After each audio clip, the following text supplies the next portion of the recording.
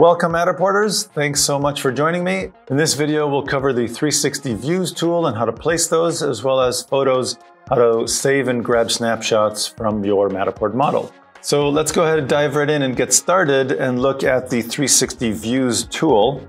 You can see it's right over here. It's got a little 360 icon, and if I click on that, let's just take a quick step back and overview what we have going on in this tool.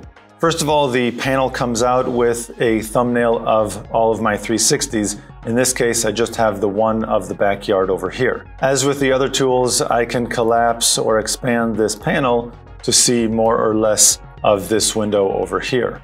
In the top right corner of the view, you can see its number right here. If I had more listed, you would see 2, 3, and so on. In the bottom right corner, I have the preview button. This allows me to get a full view of this 360 view. So if I tap that, it'll come in here and I can just look all around and see what this 360 view captured. I also have a 3-dot menu right here that allows me to rename or remove this.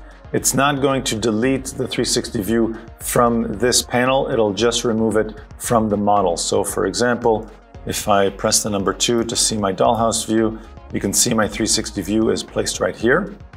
Also in this pin is the number 1 so that I can easily reference which 360 view that's referring to. And from the menu here, I can press remove and it'll just remove it from the model. So if you want to go ahead and place a 360 view in your model, you can just go ahead and grab it and drag it into the model this way. I can see my 360 views either from the dollhouse or the floor plan view. So if you want to see it from a floor plan perspective, I can just tap the number 3, zoom in, and move over here. And I can just click and drag this 360 view. Now, when I do that, you'll see this dotted line pointing towards the 3D view that it's going to be connected with. So what that means is if I move this 360 view closer to the home, it'll suddenly snap and be connected to a different 3D scan. If I have it placed over here, it'll snap and connect to this 3D scan that's positioned in the middle of the yard. Now it's really important to notice the rotation of your 360 view. It's not going to be enough to just position them where they were captured. You also want to make sure that the 360 view is rotated properly.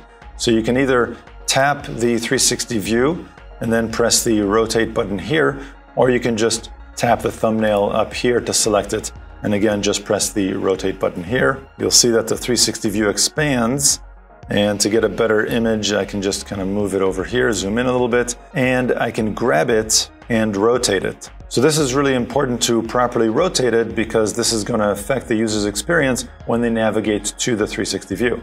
So this looks right. Now I can just go ahead and click anywhere to make that go away, and I can zoom out again. Now let's go ahead and test this and see what it looks like. So I'll go ahead and zoom in here to my 3D scan and turn around, and you can see the portal is right here to my 360 view. If I just click on that, it'll take me into my 360 view, and you can see why that rotation was so important because I'm still facing the same direction.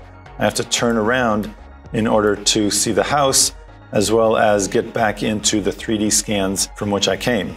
Now, I just wanted to point out one last thing, and this is really not that critical, but if you just want to give that extra little something for your visitors, if you'll notice, when I'm in the 3D view or the inside view here, this thumbnail appears when I roll over the portal with my mouse, and it just kind of gives me a quick preview of the 360 view that I'm going to enter. Now, in this case, you can see that I'm looking at this play structure, but the thumbnail is of the house behind me.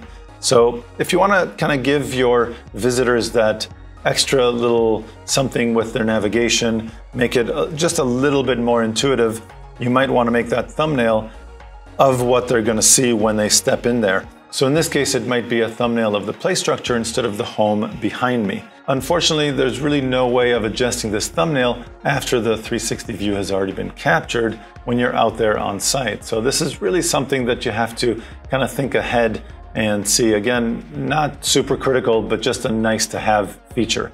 So when you're out there and you position the 360 view and you know roughly which direction they're going to be coming into that 360 view from, then you can position the camera accordingly to process the thumbnail. And what I mean by that is if you're using a Pro 2, for example, the direction the Pro 2 is facing when you first start your rotation, that's going to be most of the thumbnail. So it's going to be a little bit more than just that.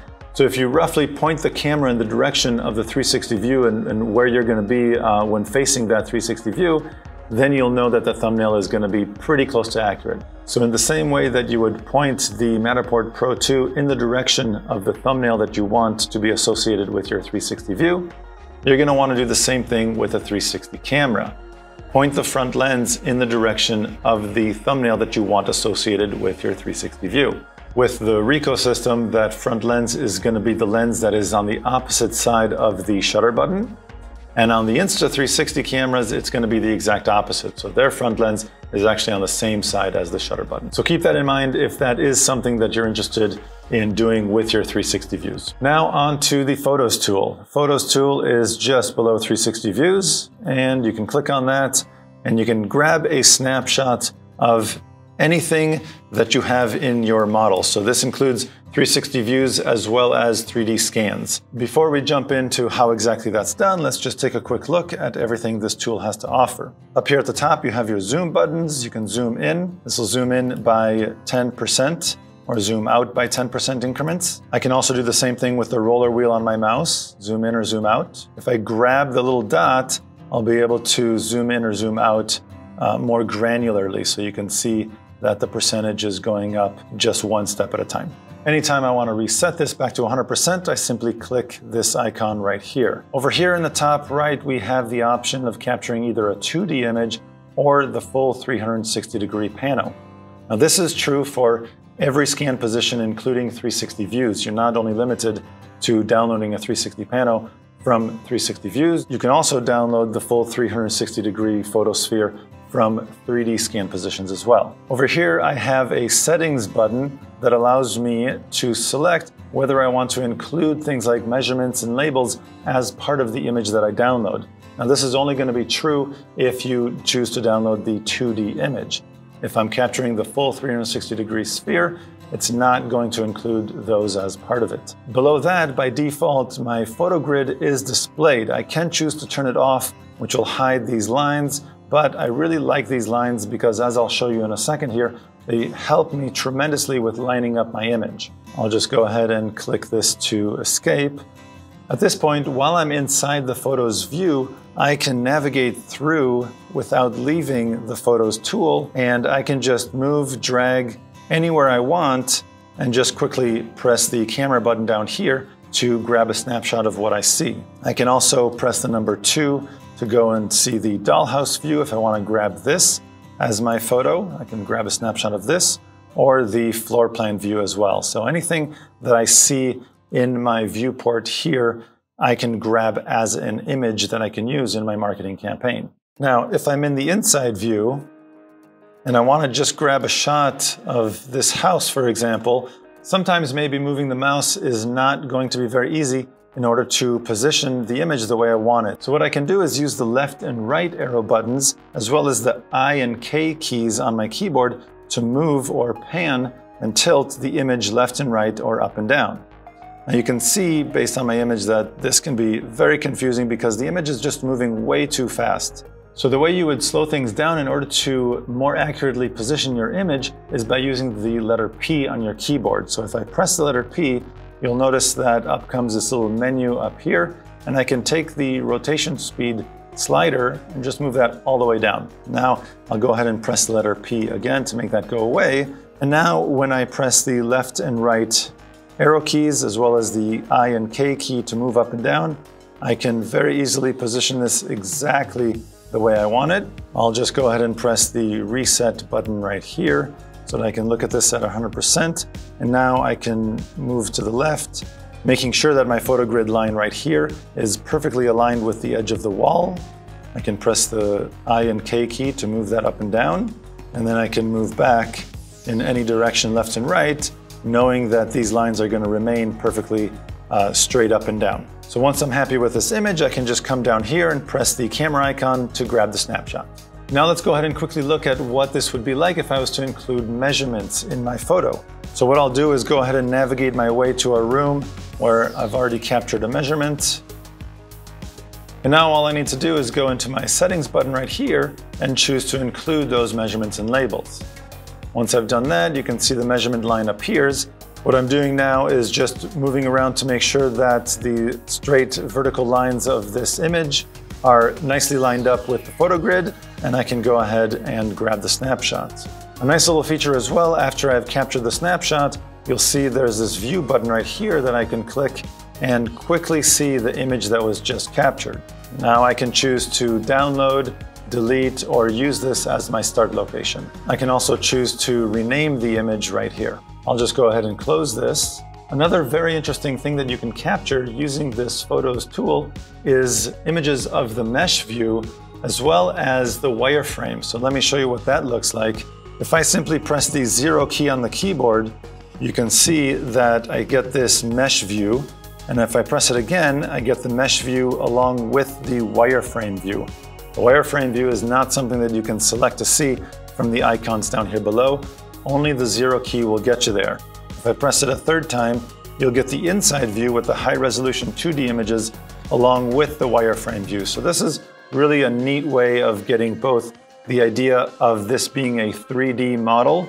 You can use these in your marketing material, while still presenting your clients with a high resolution 2D image. I'll just press it again to make the wireframe go away and we're back to normal. Now if I wanted to download the full 360-degree pano, I can't do that from the dollhouse or the floor plan view. I have to be on the pano itself, so let me go inside here. And now I'll just choose the 360 photo right here. You can see the photo grids go away because in this case, it doesn't matter where I'm looking at. As long as I'm positioned on that 360 view or 3D scan, that's the position that will be captured. Now, if I come down here to capture, with the pano option selected, it'll capture the entire 360 sphere. And what I can do is press the view button.